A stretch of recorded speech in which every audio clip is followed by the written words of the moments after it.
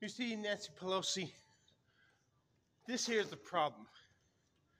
Your husband, Paul Pelosi, got drunk and he got hammered. And Nancy Pelosi, you still have not punched Trump's face like you said you want to do. Shit happens, and sometimes it doesn't. I'm not like these Republicans calling the attack on you an outrage, asking for the offender, the culprit, to be prosecuted to the full extent of the law. I feel no sympathy for you.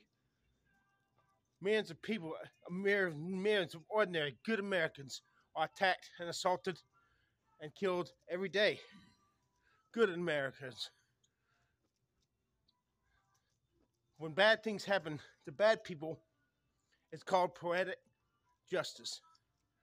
No sympathy for me. Get over it, Nancy Pelosi. You got millions of dollars. You're running this country into the ground.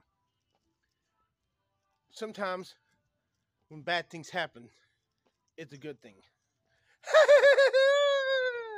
Do you get the fucking picture?